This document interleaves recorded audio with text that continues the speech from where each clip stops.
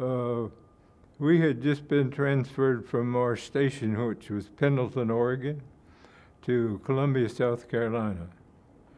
And we were there maybe a week or two when they asked for volunteers. And all of you, your hands shot up? Apparently, yes. Now, at that time, you did not know what the mission was? No. Or who it was with? No.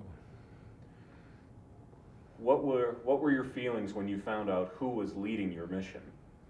Well, I was born and raised here in Dayton, and as a child, I was interested in aviation. I had a scrapbook, and I was a member of the Airplane Model League of America, and I knew all about Jimmy Doolittle, and he was one of my inspirations, and I was a very lucky guy to be able to fly with him. When you knew that you were volunteering for a dangerous mission, probably. You knew it was going to be a dangerous mission. Yeah. When you found out Jimmy Doolittle was leading the mission, did that make the mission seem like, wow, this must be a big deal?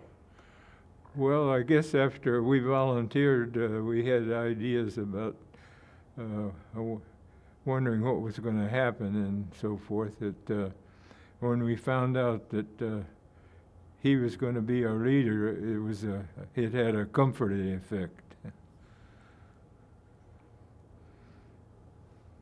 When you were his co-pilot. Yes.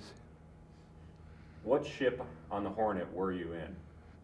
What B-25? What number B-25 were you in on the Hornet? We were number 1. And you were his co-pilot. Yes. You had to launch early because yes. of the radio transmission of the Japanese. Yeah.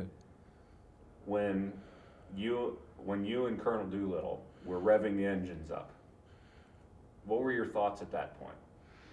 Well, when they announced for us that it was the time to launch, the name of the game was to get to the airplane before Colonel Doolittle, because with the crew talk, we knew that he was under a lot of pressure, and we decided that we would try to get to the airplane before him and go through the checklist and do what we could do that he wouldn't have to do.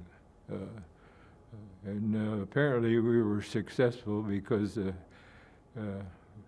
there wasn't any difficulty afterwards.